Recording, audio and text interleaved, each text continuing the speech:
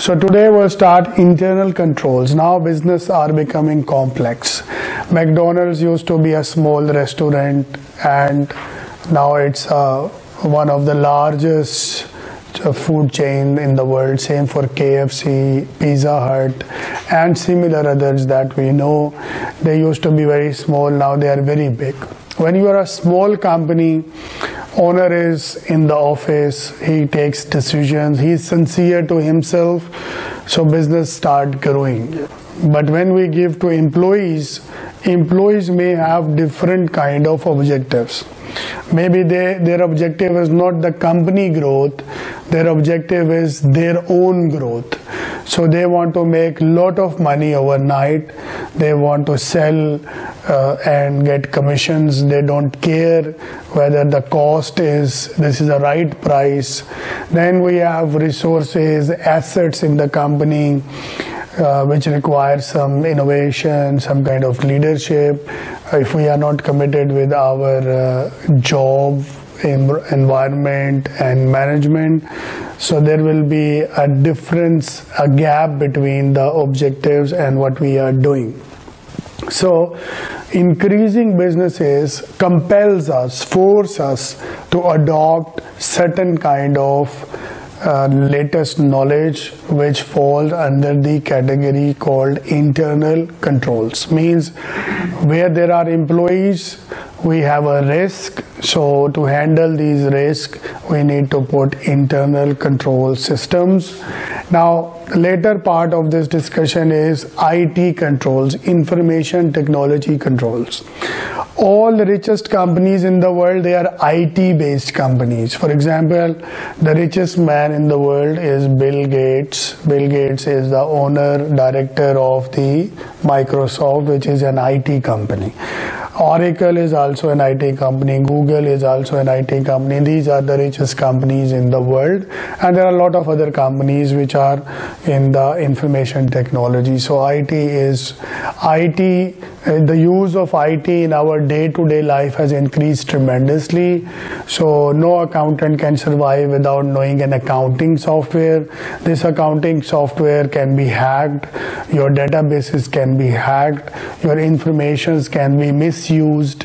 So a company need to put information system controls in the company in order to save a reputation and stealing of information. For example, if you are a bank and you have money of people, right, and some hacker hacks the account and transfer money here and there, right, so you will run to the bank and you will ask them, I don't need banking with you, I need money, I don't trust you, right, and this will spoil the business of that particular bank, you know. So banks or any other organizations, they need to spend a lot of money, effort, brain management to deploy a system in order to secure themselves against these hacking viruses or malwares that we called in order to save their core business and reputation. So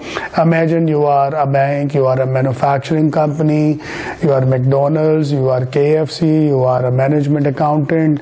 So it is your core responsibility to make sure that your information system is in protected hands, right? So this is a practical importance. So maybe tomorrow if I join a company a big size, CMA is generally employed by big companies because they are the one who understands and require people who can make budgets, who can make performance managements, who can deploy internal controls. They hire specialized people like you. So that time you have to deploy your knowledge, you have to exercise it. The first question, if I tomorrow join a new company, where is our server? It is online, offline. What kind of networking we have in the company, who can access, who has which rights, who can see what information, how to keep it in a protective zone, how people enter in the company, what they sign Do we have a visitor register? Do we have an attendance machine? How we make sure that the controls, everything has control, employees is coming time, leaving time, we are paying the right employees the right amount, or it is everyone is taking the amount that they want, they are coming, not coming, what are their targets daily, weekly. These are the things that comes in internal control management systems, which as a CMA, it is our core job to understand these issues, because if we will grab these issues, our operational efficiency will increase. Organizations close generally when the employees are not sincere, not committed, they have no control whatever they want to do. So in certain times organizations start losing, and one day we read in newspapers that this organization is going to close. So this is the importance. We'll see internal controls and security measures. Broadly, what we need to discuss is the control procedures, systems, information technology, security measures, and business continuity planning. Business continuity has become really important nowadays. Suppose if someone hacks the website of Google, Microsoft, they say we will recover in seconds. So this is their contingency plan. Contingency means any situation that will come and you will be unable to operate, and then what you will do. For example, we go on airport, we have passport, we have visa, they check our visa, they ask, then we can exit. So imagine if the system is down and almost 500,000 people are on airport, right? So how they will operate if there is something issue with server or system or with employees, for example. So there should be a plan B, plan C means contingency planning. So in good times, we think about bad times. Maybe today you are employed, you have extra money.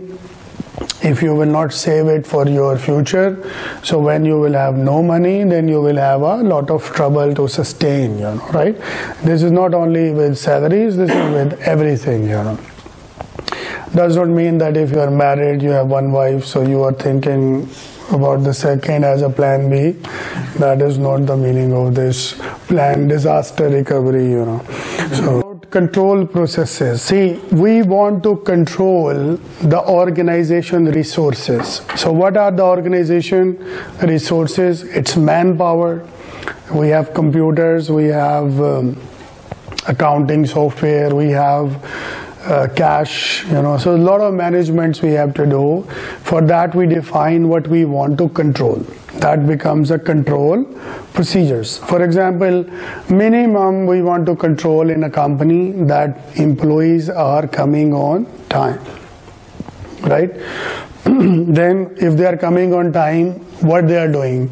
So there should be a performance reporting quarterly, yearly or monthly basis, right?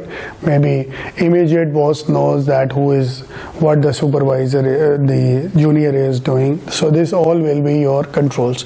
Control requires feedbacks. So if I put an attendance control, employees are coming, they are giving thumb impression and going in the office. So, and no one checking. So maybe after 1 month you will realize no one checks. So no need to bother about it. You keep putting fingerprints, but no one checks. So such kind of controls is not going to work. So we as a management first will put the controls, then we will start taking the feedback. So maybe by 10:30 there will be a designated person who will pull out the attendance from the machine and will start analysis, and after analysis then whatever will be the latecomers, they will take an action on it. If they do that, so means they have a control process and they are having a feedback on it, so that will be an effective solution. But anything missing will not work for the organization. So control processes includes establishing standards.